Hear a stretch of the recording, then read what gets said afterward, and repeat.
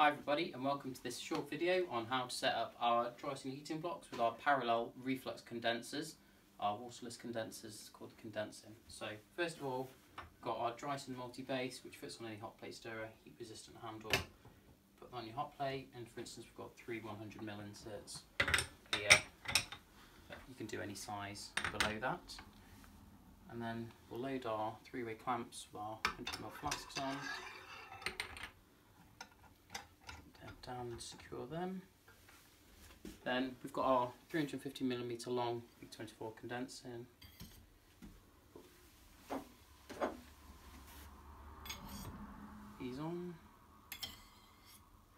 and you see one hot plate can easily be used for 3 reflux reactions. If you wanted to further extend this and you're doing slightly smaller scale reactions, we've also got our 200mm tall version available, slightly more easy to handle.